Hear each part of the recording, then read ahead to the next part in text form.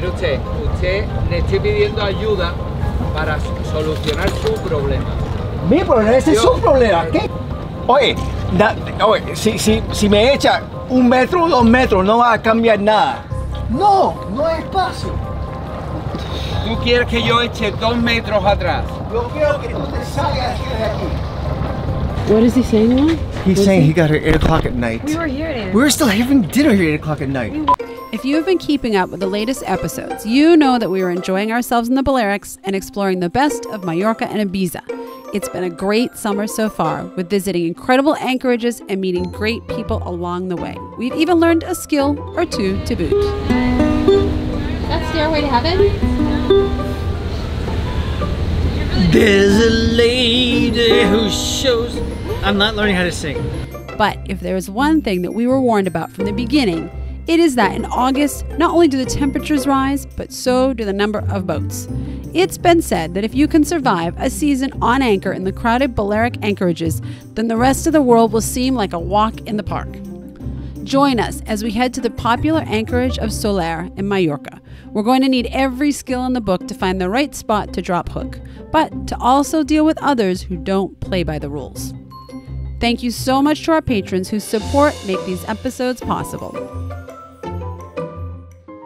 Now, if there is one thing to know about anchorages, particularly busy ones, it's that they are almost like hotel rooms, minus the room service. Most people leave the anchorage for the next destination before 11 a.m., let's call that checkout time, but there is no maid service for the spot left behind, so the empty spot is just there for the taking. And in general, you can usually find a spot for the night if you arrive by 4 p.m. That's right, check-in time. Does it get easier anchoring every time, Will? Are you sweating? No, I'm good. I'm good. I think what you realize is anchoring in a place like this is that you get comfortable with coziness along your neighbors, that's for sure. I think someone's right up your tail. I hear that in the Caribbean. Watch out, someone's right up your tail. I hear that in the Caribbean, there's space to be found for everyone. Here, you gotta know how much chain you have out and how much everyone else has out, because at all times, right? At all times. And ready? We can't see the bottom, it's too dirty. Alright, Avalon, ready, set, and drop. Go, go, go, go, go, go, go, go. Without a doubt, you do not get a lot of wiggle room. So the key is to ensure that you have your anchor set in a hurry so you are good for the night. Pull us backwards. So right now we are straightening ourselves out, and then we're gonna pull back on the anchor to check to be sure that it's strong and we're not gonna drag and hit anybody else, which is really bad. How do you figure out if we're dragging or not? So when Dad starts to pull us back, we're gonna find a spot out that way, and then if we move and our finger moves, because we're not good at it like that, then we'll know that we're dragging. And also normally we feel it dragging along the rocks. Yeah. Okay, ready?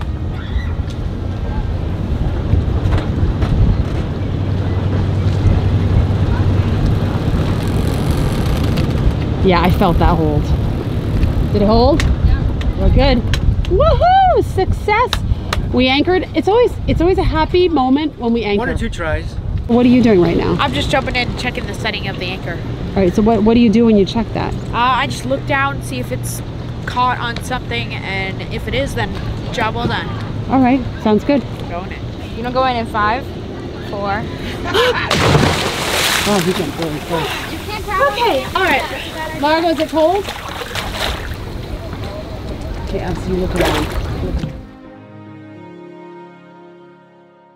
And with a properly set anchor, we were able to sit back and enjoy the evening, because what was going to come that night was not going to be pretty. So a very long day has turned into a Even longer day? No, it's turned into awesome. We're now at one of the crowded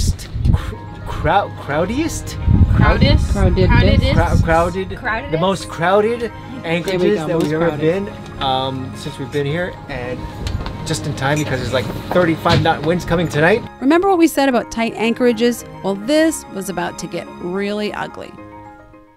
The Galapagos Islands, a place which teaches us how nature can exist in its purest and most unspoiled element with minimal human intervention. In February of 2022, worldtowning voyages will venture off to Ecuador. We will begin this magical journey with an exploration of the uniquely Incan and Spanish culture of Quito. After several days on land, we will take the 600-mile flight into the Pacific to join our private motor yacht for an unforgettable 7-night journey of discovery through the best of the Galapagos Islands. Our family lived and explored this spectacular country for 9 months, and without a doubt, we consider it to be one of the most culturally and ecologically diverse locations on the planet. Our small and intimate trip to this incredible country is sure to be life-changing. Space is limited, so act fast. We cannot wait to share with you the awe of Ecuador and the Galapagos Islands. That night, around 1:30 in the morning, the wind started to kick up to about 30 knots, which woke up the entire anchorage. When we got up on deck, we were shocked to see that a boat had moored up right next to us and was now less than 2 meters from our stern. We immediately turned on the engines and moved the boat as much as we could in the crowded anchorage, as the wind eventually went to a dead calm. We offered to help our neighbor get untied from the ball, but it was at this point that the insanity began. Pero un momento, ¿tú tienes 25 metros de cadena? Sí. Aquí hay 6 metros. No, tampoco, hay siete y pico de metros. Si me echa 1 metro o 2 metros, no va a cambiar nada. ¿Tú quieres que yo eche 2 metros atrás? Yo quiero que tú te salgas de aquí.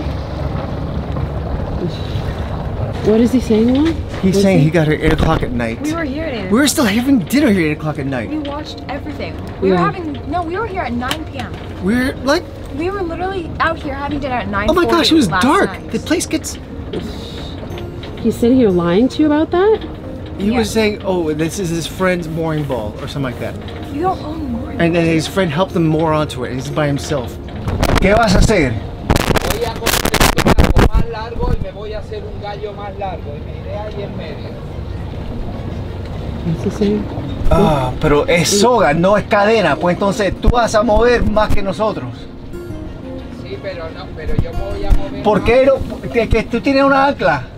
¿Cómo? Yo tengo una ancla, pero me tengo que adelantar allí. No. Pero es que What's he asking? He wants to go ahead and basically change the rope to go ahead and do that, but he wants me to help him change the rope so that, listen, I get he's by himself. I get that he's not having, you know, an easy go at it. Then he shouldn't be out sailing But I by don't himself. trust he's gonna have a rope and we have chain, so therefore he's gonna swing more than us. I just for the safety of the boat, I don't get it. And your family on here. Right. es que, mira, ¿cuál es su amigo? Porque ahora tú me estás diciendo que es su amiga, ahora su amigo está en ningún lugar. Yo no voy a dormir esta noche ahora, gracias a Dios. Mire usted, Pero ese no es culpa mío. le estoy diciendo que no tengo otra alternativa. Si usted me Sí, ayuda. puede ir ahí afuera. Vaya, hay varios barcos ahí. Even though he knew he was in the wrong, the other guy just dug in his heels. Usted no, mire usted le estoy pidiendo ayuda para solucionar su problema. Mi problema, ese es Yo, su problema. escúcheme. ¿Cómo que es mi problema? Escúcheme. Although he had an anchor, he didn't want to move and only wanted to put out more rope on the mooring ball. Es que, mira esos barcos ahí, que están puntando el otro lado. Si tú pones 10 metros, entonces nosotros, si yo voy a un lado, tú al otro lado, y entonces chocamos otra vez. Es que no, Voy a seguir llamando. bueno, que I've seen it in other anchorages. Oh shit. What? So what he's asking is he wants to go ahead and, because the mooring ball, which is not his, he's saying that he wants to go ahead and use it. He says it's his friend's. There's no mooring balls allowed in this anchorage anyway, nothing legal at least. Well, And so- he already lied too and said he was here at 8 o'clock. I wouldn't and then trust he wants the dude. and he wants me to get in the dinghy and then help him change his rope to a longer rope. But we're getting to the point where the boats are moving. Look at this. Right now they're pointing directly at our beam. It's like, I mean, this anchorage is just, it's bizarre. You get all the boats moving in different directions. If we actually go back to back, we'll hit again, particularly because he's got a longer rope out there. So the correct answer is it's not his mooring. There's no real legal moorings here. He's got to move, and it makes no sense to me. I really do sympathize the fact that he's by himself. But right outside, we have a buddy boat who's right over there at the entrance to the harbor, and they're fine. There's nothing going on there. Why doesn't he want to move out there? He's got an anchor that works just fine. Why doesn't he want to move out there? Because probably he's being stubborn. I have no But idea. it's been like an hour now. You've got a family here. Jesus. Yep, I know. I know. It's not ideal. I'm just glad I slept with my shorts on. We're almost at nose to nose. There's our nose, there's his nose. And there's no sort of, there's nothing here that makes sense about this. Well, if his buddy's here now, he can move. His buddy's here. No, I know that, Jess. They're disconnecting. I mean, they're coming in, the wind's coming in from offshore, so they're not really too concerned about the winds tonight. Maybe the wind's on Tuesday, which is like 2 days from now, where it's going to be coming in from the ocean. But at this point, all right, he's moving. And there we go. And that's how you solve things at 2 in the morning. Watch, we're gonna wake up to slash dinghy. We're gonna wake up to the slash digger, or our boat tagged with spray paint all down the side. Bye bye. His buddy was on shore, so he's probably like at some of the bars at this point. Probably was. You know, I know we're new sailors, but I have this very strong feeling that if you cannot single-handedly sail, then you should not be doing that. And his reasoning was he couldn't move it on his own, which I actually think he did not have the skill set to do anything. I think his buddy hooked him up to the ball and left him, and he didn't know what he was doing. Well, this was fun. This is kind of a romantic evening. Well, want to make out? Now everyone's seen my jammies. I'm looking out from my window. Sun's coming up like the day before. You're like a stone on my pillow. I don't make a sound when I shut the door. You don't have to wake up yet. We can spend all day in bed. Hey. All right, I slept like a baby after 4 a.m. How'd it go? It finally slowed down around 3:30 in the morning, where people stopped moving. I think the last boat came in, or tried to come in, around like 3:15. And he finally gave up and sort of went outside the mouth of the harbor. But yeah, it's close. It's really close. Even that boat right there, I think he has more chain out than us, because when we swung in one direction, he was like 30 feet away. When we were swung and sort of on the opposite side, we were like 50 feet away. So either he's got too much, or we have too little, or we have who knows what. I don't know. I'm too tired to even think about it right now. It's nap time. Last night they were all up. Every single one of the neighbors was standing up watching the festivities unravel. The crazy part is they thought they were going to be like 35 knot winds, and there was like the one gust that got really, really strong that woke me up and got me out of bed, which is what sort of alerted me to this guy coming in. It's not like he brought the winds, but he just happened to sort of show up at the same time. And at that point, he was seconds away from hitting us. So if you had not woken up with the gust, oh my God, you're like a real sailor. You feel things coming, Will. I have a sixth sense. You're the wind whisperer. I know.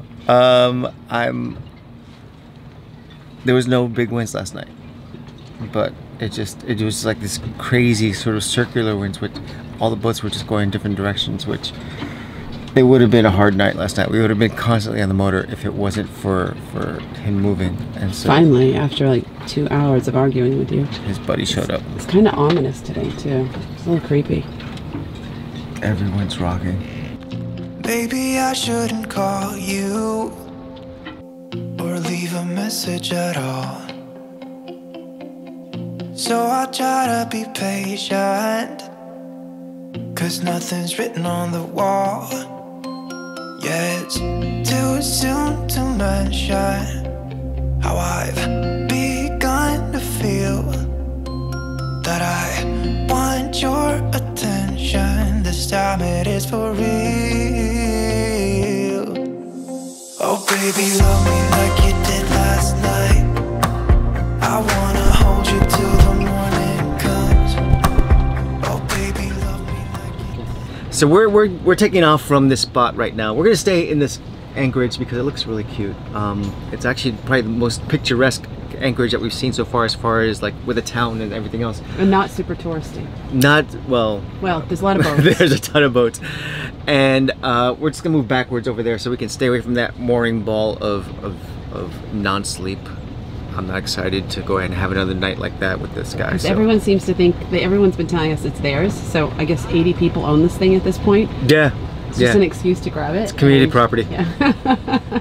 We want to sleep tonight, so. Yep. So we're just going to go about 100 yards that way. Argo, we can't count on you if there's an emergency because you slept through everything last night. No, I didn't. You guys woke me up. I yelled at him, we hit a boat, and he didn't even wake up. Oh my God, and we didn't hit a boat. Were you making it dramatic to have him get out of bed? I thought we hit a boat. Oh. Why else would grown men be screaming at each other in Spanish except that we hit a boat, right?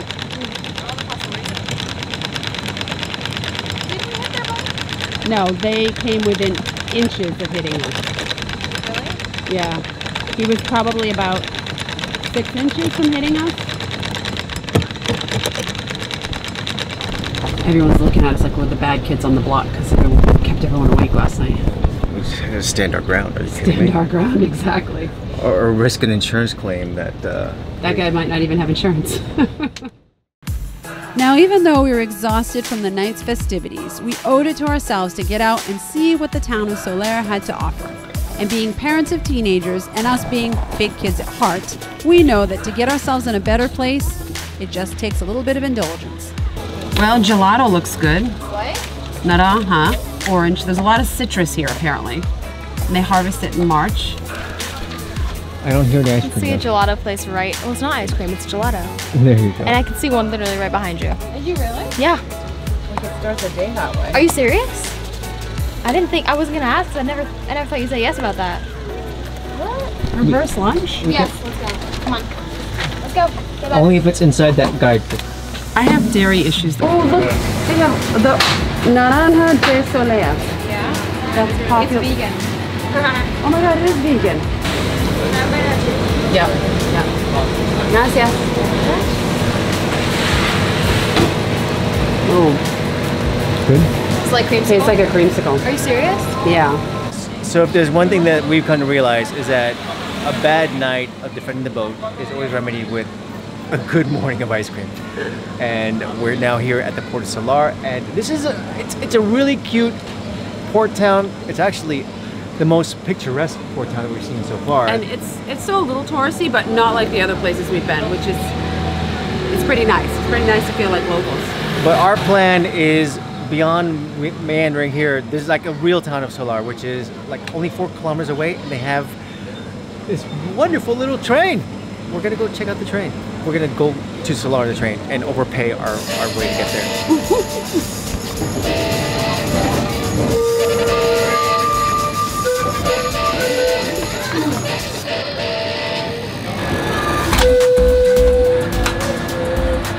The town of Sóller in the northwest of Mallorca became wealthy because of the valley's abundant citrus groves. The mountains separate this peaceful village from the rest of the island, and what has been built here is truly spectacular. Beautiful architecture and incredible restaurants. But to get to the main village from the port, there is an interesting mode of transportation available. Nice talking with you guys. And with that, we are exiting the train. There's like a massive amount of people here that are going onto the train. So cute. What's the second train up here? Listen, so totally worth it. It's an overpriced train. It's a touristy thing, but if you're okay sort of investing in quality experiences, this is actually a really cool experience. And I think the scenery along the way was really, really beautiful and gave you a great kind of feel of what you were coming into in this town, which is amazing. Okay, Avalon, let's go. All right, let's go check this place out. Is that a little tight for you, Largo? Yeah. Way too tight. You know, your voice is changing like overnight. Huh? So Yeah. your voice just got deeper like at this moment. Cool. Created a workbench. Now that the kids are thoroughly on a sugar high, we took to the streets to explore this super cute town. One of the drawbacks of being on a boat full-time is that there's little opportunity to use the skateboards. But this afternoon, the kids let loose. just in time for a second sugar-filled stop for the Mallorcan specialty called ensaimada.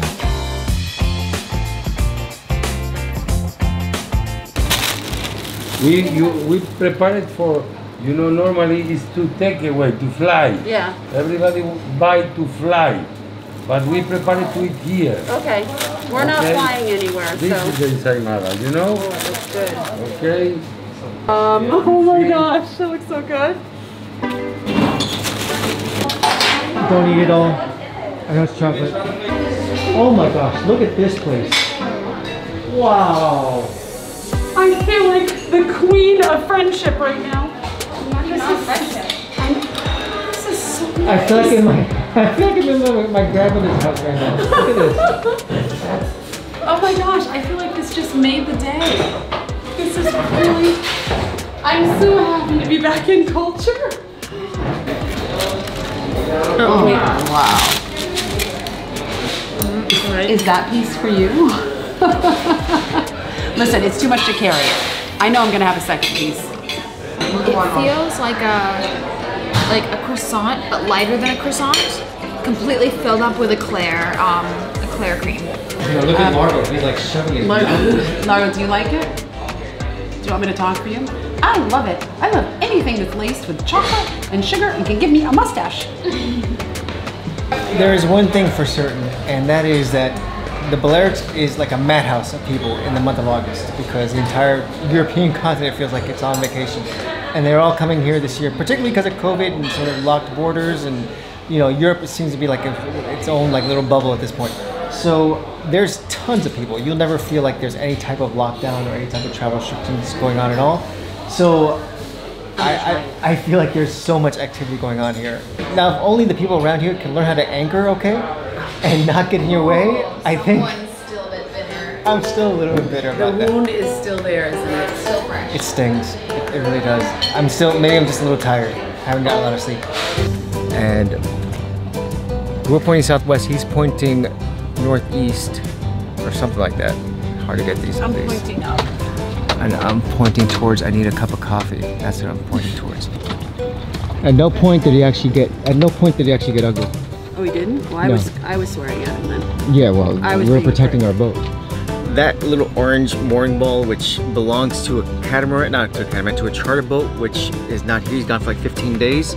The guy last night thought he can claim that was his friend, and well, We know the truth. well, when we said that's not your friend, he's like, "Ooh, you know him?" It's like, no, we don't know him. You calling me? Aren't I supposed to name them now? They have a lot of good options here. Cognac. This is what behind the scenes looks like with our fashion model. Yeah, you're in my way of serious move. We're in the port right now, which is super cute, but we're gonna go actually into the town of Sóller, which we heard is really amazing, great architecture, a lot of fun, maybe pick up some presents for some of our patrons. You're doing on-the-spot repairs for the skateboard loader? Oh, that'd be a great thing. You could offer those kind of skills off the boat, right? Where were you when the impeller went? I know where I was. But I honestly feel like being here feels like you're like one of like a million tourists, but it's worth it because it's so worth it. Beautiful. This is a beautiful These islands are amazing. island. This particular island is, I think, my favorite. I'm sorry, Ibiza, Formentera. Mallorca stole my heart.